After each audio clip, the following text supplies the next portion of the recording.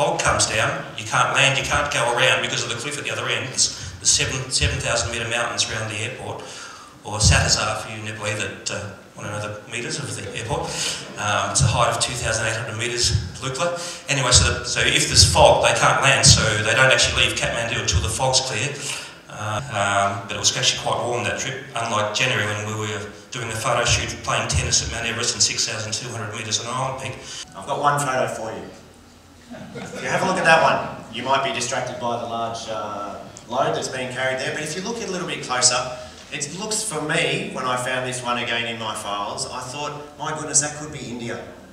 It's very, very similar to India, the Terai.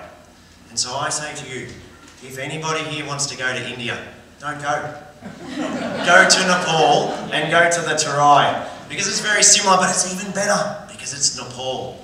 So you can kill two birds with one stone. Go there and then go to another part of Nepal. So let's have a little look at the hilly region now. So this was me going on my ventures with United Nations, and a lot of the roads in the Terai eventually move their way up into the hilly region, but eventually those roads slowly, as we get further and further into the hills, slowly turn into roads that are fairly challenging for most vehicles to navigate, and eventually we end up needing to go on foot. So for many, many days I would find myself wandering around in these no-go zones for tourists with my Nepalese colleagues.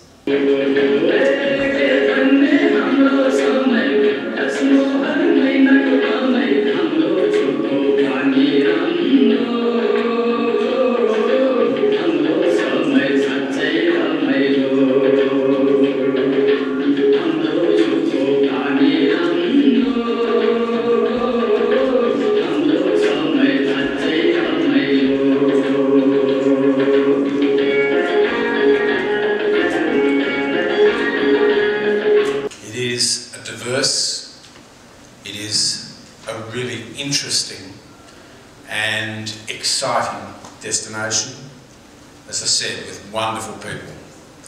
So please, I hope that you all have the opportunity to experience some of Nepal. And again, I thank you, Consul General and Ambassador, and the people of the Nepalese community here in Victoria for the contribution that you make. And I trust that events like this will continue to develop the very strong friendship between Victoria and Nepal.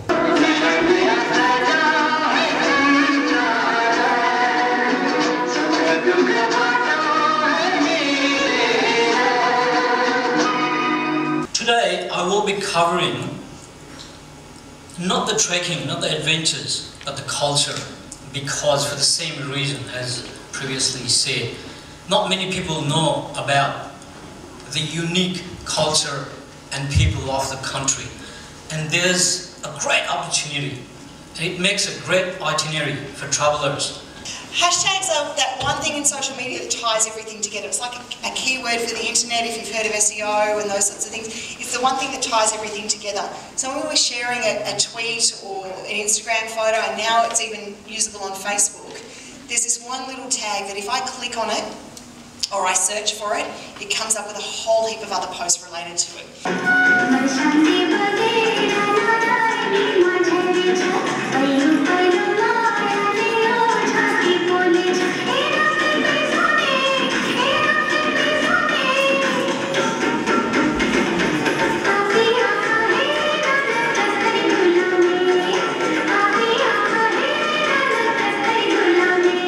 The beauty of Nepal is that you can get off-road into the back country, into the hills.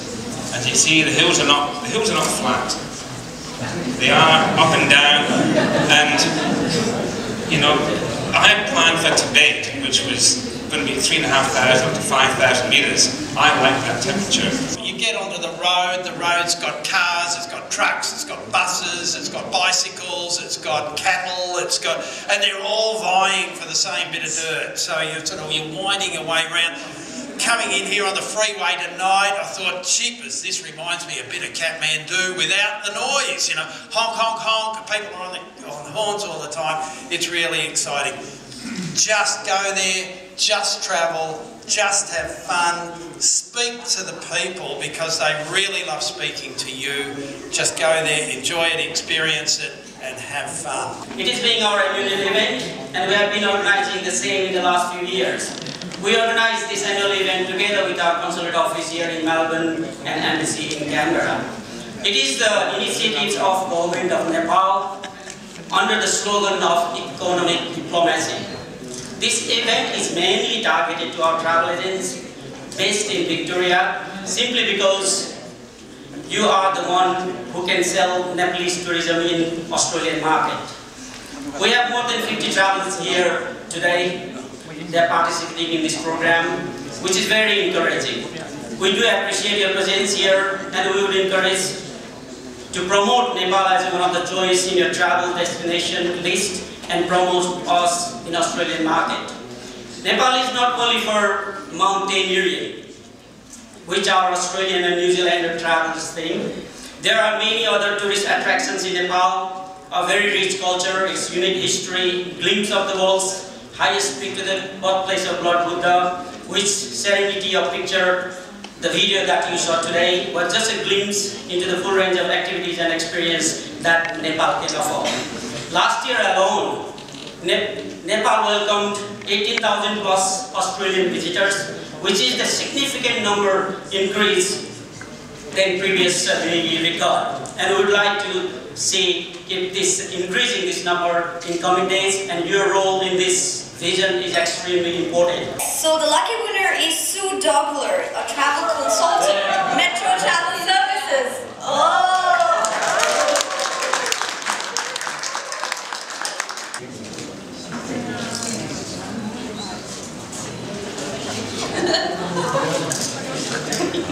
A big round of applause for the winner.